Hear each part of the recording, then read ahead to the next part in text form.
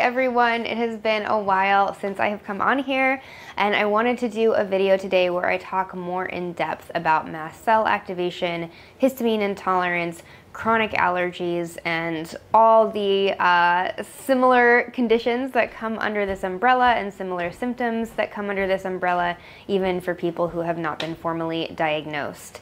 Before I get into that, I do want to give a brief summary of what's going on with my business. So right now, the main thing I am working on is going over application reviews for people who have applied to be a part of my intensive coaching programs. I have 2 intensive coaching programs that I am launching at the beginning of July. These are brain resilience and immune resilience. The programs are actually fairly similar. The content is going to be fairly similar, but they are going to be geared a little bit more specifically for people on kind of different ends of the immune nervous system dysregulation spectrum. So for people whose primary symptoms are much more chronic allergy, histamine reactivity, mast cell reactivity in nature, you're going to want the immune resilience coaching program because you're going to be in a small group of people who have similar symptoms to you, and so you're going to get that community experience of working on healing with people who have similar stories to you. On the other hand, my brain resilience is going to be more for people who are dealing with chronic fatigue, adrenal burnout, dysautonomia, or any kind of neurological symptoms. Obviously, for a lot of people, they're going to have both. And for people who are going to have both, definitely go into the immune resilience one because that's going to be more geared for people who are a little more highly sensitive and reactive to things, where the brain resilience program is going to be more focused on people who nervous system dysregulation is really the primary issue they're dealing with. You may have some sensitivities and things like that, of course, but that's really what you want to be focusing on. So a lot of overlap, but kind of apply for the one that you think fits you the most, and then in our application review we'll talk through it and decide which one will really be best for you, or if you are appropriate for these programs at all. They are going to be very intensive 6-month programs, so definitely not for everyone, but for people who really want to take their recovery to the next level. Outside of that, I still have my Rebuild Your Histamine Response self-guided course that is available. It's a wonderful community that is growing every day. There is just a community of really stellar people on there who are all really focused on retraining their brains, on rebuilding their immune systems, and on really transforming on a deep level. So it's a wonderful community on there. There are detailed protocols for how to rebuild your histamine response. So for people who are a little more independent or want something that they can just kind of go at their own pace with, this is a self-guided course with a associated community forum, and so that is available for you as well.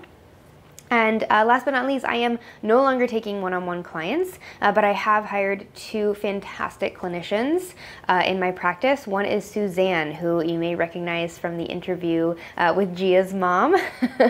Gia is a wonderful young woman that I worked with to help reverse her neuropathy and dysautonomia and chronic fatigue and digestive issues, a whole host of things that she was dealing with as a very young teenager, so very sadly, but she has managed to make a full recovery, and now her mom Suzanne is dedicated to helping other moms and other families recover from things that maybe conventional medicine has not been able to touch.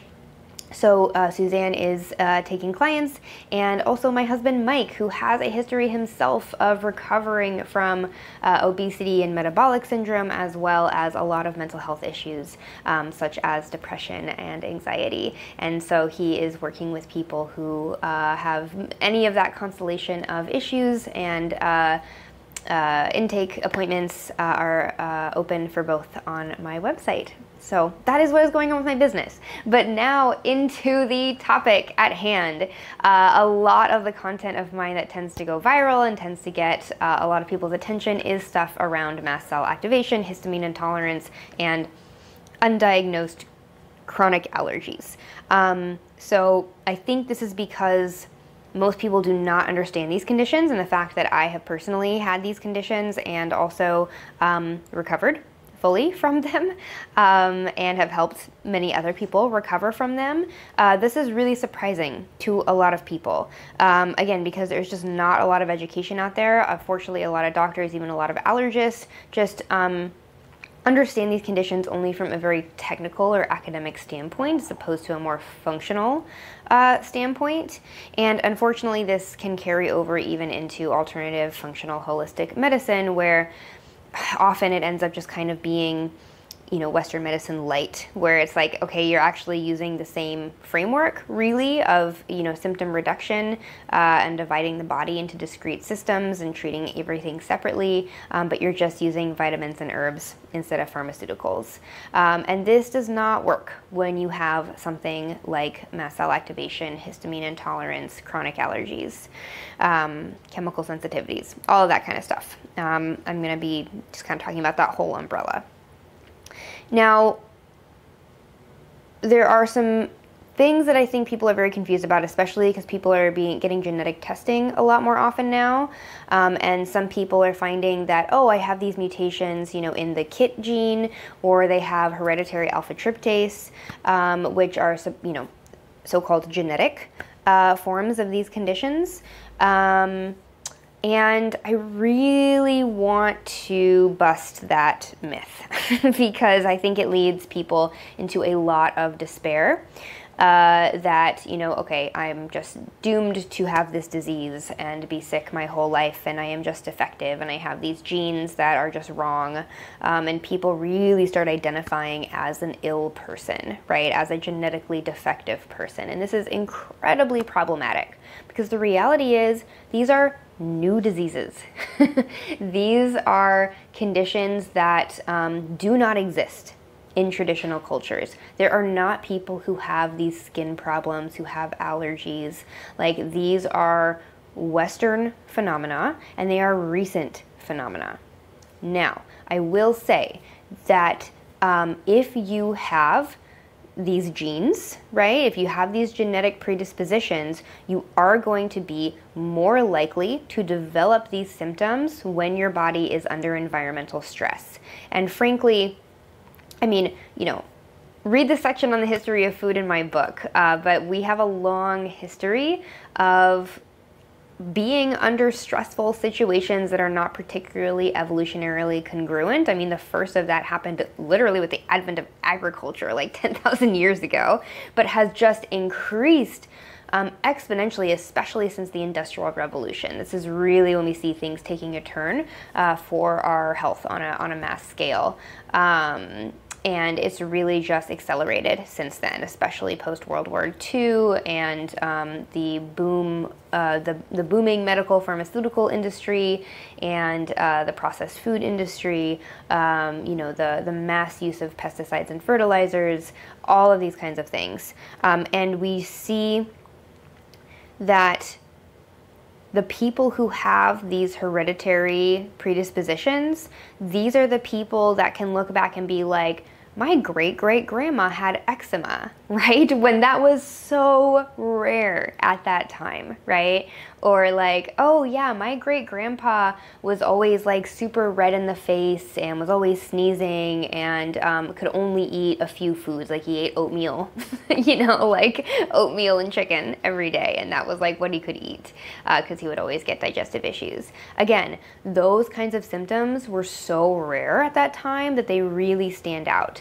But again, when you have these kinds of genetic predispositions, really what you are is that canary in the coal mine, right? I love that phrase because it really does describe, like, if you have these genes where you tend to be more sensitive to environmental stressors, you are going to be the first people to develop these kinds of conditions when the environment starts taking a negative turn and we start experiencing higher levels of toxicity in the environment and encountering things that could damage the microbiome, which, you know, again, really started ramping up post the Industrial Revolution and then especially post World War II.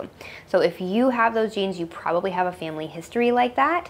But again, that doesn't mean genetics are destiny, because again, even people with those genes who may have had a great grandma with those kinds of symptoms, that was still extremely uncommon, right? And so basically what's happening is now that the stressors are just mounting, right? Like as we have gotten more and more to the present. And I mean, I think the last 10 to 20 years has been, I mean, really even the last 3 years, right, has really, really exploded these conditions because, you know, mast cell activation was first described in the early 2000s. They didn't even really identify, they kind of identify that, like, okay, we think there might be a constellation of symptoms like this that may lead to a diagnosis someday, like in the 90s, right? And so, and even in 2016, when I was diagnosed, like, no one knew about this. It was extremely rare. Like, it was considered a rare disease, you know, that kind of had, like, just started being described. I remember my allergist telling me, like, we're just finding out about this in the last 10 years when she diagnosed me. Like, she was like, you're really lucky that, like, I just happened to have learned about this because this is a totally new thing. And even when you talk to or listen to mast cell specialists in the conventional medicine field, even people like Dr. Afrin, like, they will say allergic diseases are exploding in the last 10 to 20 years. So it's not just about genetics. It's about how our genes interplay with extreme environmental stressors. And if you have certain key mutations, you're going to be much more likely to be affected by those. And your family may have been for more generations than most other people.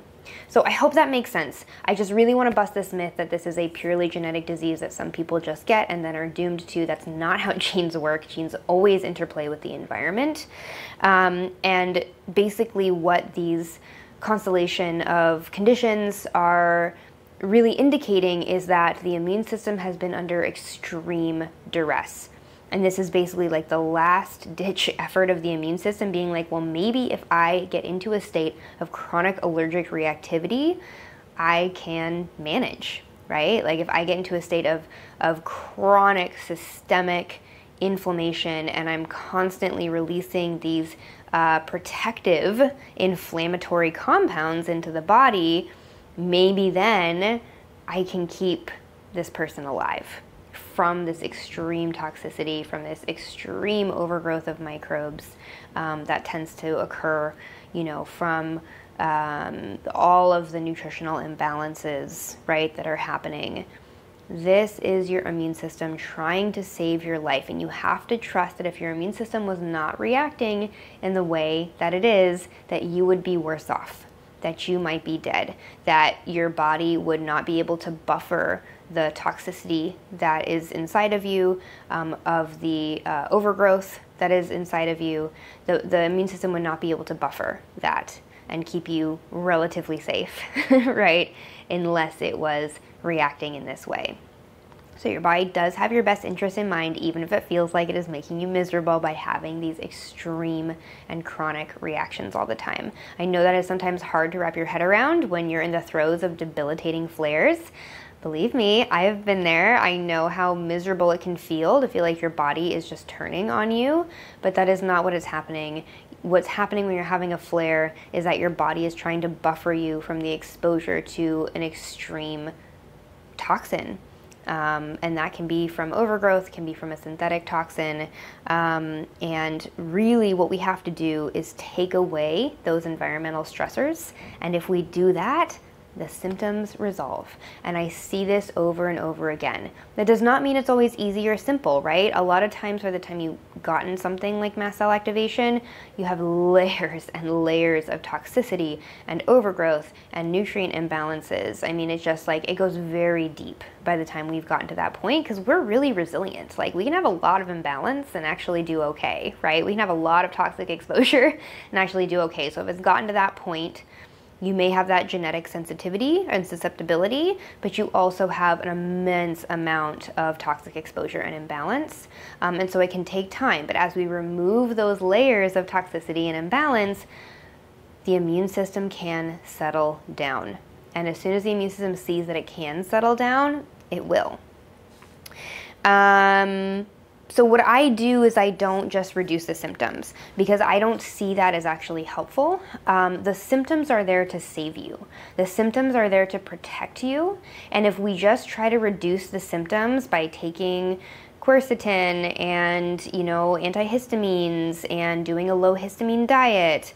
You know, all of these things can be life-saving. So I'm not trying to minimize the importance of these interventions in the short term, but that's not the answer, right? Because what you're actually doing is you're actually trying to stuff down the body's healing and protective mechanisms. And instead, we need to actually support those healing and protective mechanisms in order to resolve the symptoms fully, right? So supporting the healing mechanisms on a deeper level through refeeding key nutrients and rebalancing the microbiome, detoxifying, getting the nervous system regulated, all of these kinds of things is really the key. So my protocols do not just teach you how to walk on eggshells even better around your body. They don't teach you just how to stuff down the symptoms and just feel better. In fact, sometimes people start feeling worse in the short term because we are actually giving your body the tools to fight what it has been trying to fight for so long. But the result of that is that you don't have to be on a low histamine diet the rest of your life. You don't have to take antihistamines the rest of your life. You don't have to be reliant on supplements the rest of your life or medications the rest of your life. You don't have to walk on eggshells around your body anymore. You don't have to avoid any kind of chemical or mold exposure, right? Like, you can build that immune resilience. Name of my program. So let's talk about, well, I'll talk about my healing story first. My healing story was very long. I made a lot of mistakes. I have learned a lot since then, and so I've been able to really refine what I have seen works with my clients, and their recoveries tend to be a little faster than mine. You know, still, when you do the right things, right, and you pace yourself appropriately, you can fully recover within a few years, generally. And really, it's just about actually getting to the root causes and not just band-aiding those root causes, but really giving your body an opportunity to fully heal those root causes. So for me, I had heavy metal toxicity, I had severe leaky gut with bacterial overgrowth, parasitic overgrowth, I had viral overgrowth. A lot of my symptoms were triggered after getting shingles. I was living in a moldy apartment when I first got very sick, and so mold exposure was definitely a part of it.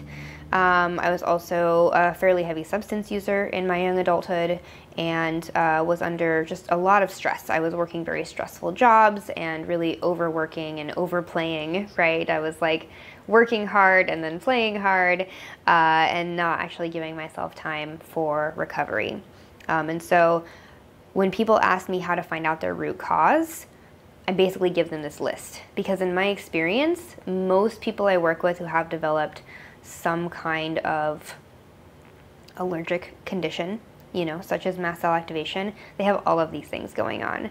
And so you can spend thousands of dollars on tests that are all going to come up positive, or maybe give you a misleading false negative, because that happens all the time. I see people test for parasites, it comes up negative, and then we start healing them and they pass parasites, right? So you can get false negatives on tests, and basically it just confirms what I'm already going to assume when we start working together, right? Because again, for the immune system to get to this state, it really has to be assaulted on all fronts, right? Because this is an extreme reaction of the immune system to extreme stressors. So some people will start just detoxifying their lifestyle, start eating kind of a low carbohydrate, whole foods diet. You know, they will start just doing some basic meditation or nervous system regulation practices. They will just do these kinds of things that are fairly basic. You know, you can read my book and just kind of get those basic foundations. And some people will start seeing resolution of symptoms, right? Again, it's really a factor of how much support your immune system needs in order to get the upper hand of whatever it's trying to fight. And for some people, that's just a few really simple interventions in their lifestyle and in their diet. Now, for people who have more stubborn symptoms that do all those basic things and they're still really struggling. I was one of those people. Usually what I see is that they are missing one of the following factors. One is that they don't have an education on plant toxins, and I see that sensitivities to lectins and oxalates are very, very common, and those are not addressed by just going on a basic low histamine whole foods diet. And some people, I think we should have resilience to these plant toxins in the long term. These are natural compounds found in plants that we've always eaten, right? They're not inherently evil or terrifying, right? But they are truly toxic, right? So if we do not have enough resilience in our immune system or in our gut lining or in our nervous system, we can have a strong reaction to them, and this can actually be an obstacle to our healing. And so I always educate people on things like lectins and oxalates, because I find that if we pull those out in the short term, it usually leads to faster healing. And then often you can bring those back in moderation once you have recovered. The other thing is that sometimes people need a more intensive protocol to really seal the leaky gut, right? So the gut should be always repairing itself, and so if you have, for some people, again, just like a whole foods, lower carb diet, and really just improving their healthy lifestyle practices overall will be enough of a support that the gut will just start healing spontaneously. But for a lot of people with mast cell, they actually need a much more intensive protocol, which sometimes I lovingly call the soup protocol or baby food protocol, right? Where you eat just very soft and warm foods and you eliminate all starches out of your diet for a period of time. And this is kind of the specific carbohydrate diet approach or GAPS approach. I am a GAPS practitioner, so I use a lot of that theory in my work, and I find it to be extremely effective. But obviously I have my own take on it. And this is what I do for clients who have more stubborn symptoms that haven't been able to get at their, really haven't been able to resolve things other ways. And then, of course, there is the toxicity issue. And I find that a lot of people have stubborn overgrowth because the overgrowth of, yeast or, fungus or bacteria or parasites, whatever it is actually buffering them from high amounts of toxicity in their tissues. These are people who maybe do not detox as efficiently, right? And so they tend to accumulate more toxicity in their tissues that their body has not been able to process out. So people sometimes have to really focus on the detoxifying practices, and by this I do not mean like a quick fix cleanse or detox protocol, right? I mean very simple, basic practices that you do daily, sometimes for years, to gently support your body in removing this toxicity in a way that is safe for your body and that your body can handle. And so I work with this a lot. There's a detoxification chapter in my book, as well as a detoxification section in my Rebuild Your Histamine course that is really focused on how to do this in a way that is going to be safe for your level of reactivity. I do want to talk a little bit about people I see who heal the fastest. And people I see who heal the fastest are ones that are in healthy relationships. They have a deep faith and trust in their body's ability to recover. And they see their flares and they see their bad days as a part of their overall healing process and not of going backwards or losing progress or as something they did that is wrong. I see people who start treating detoxification as a lifestyle practice as opposed to just a crash fix, right? This is not like I'm gonna go sauna every day for 2 weeks and think that that's gonna detox all the heavy metals in my body, right? I'm not gonna take a ton of chlorella, over a week and think that that's gonna cleanse me, right? But people who do small but intentional practices every day, sometimes for years. People who really get to know their own nervous system and really start learning to tune in and listen to their body's signals and start to see their symptoms as messages from the nervous system telling them what is going on, and learn to compassionately listen to those signals as opposed to catastrophize every time they have a symptom, or not notice anything until it gets really, really big. The other thing I see is that the people who have no goal of becoming normal again are actually most likely to be able to live a so-called normal life again, right? You know, from the outside, I probably look like I live a totally normal life now. Most people I meet and encounter like don't even know that I have a history of chronic illness these days, right? Because I just live my life, right? And maybe I skip the bread at the potluck, but like most people don't know that about me, right? And I decided very early on in my recovery that even if I never got better, the changes I was making were worth it. And I see this over and over again in my clients, the ones that just accept that, like, okay, the universe is telling me that I need to live my life in a different way, and that is just what they accept. They're the ones most likely to actually fully recover. So it really is those very specific factors that I see correlated the most with the people who really fully heal.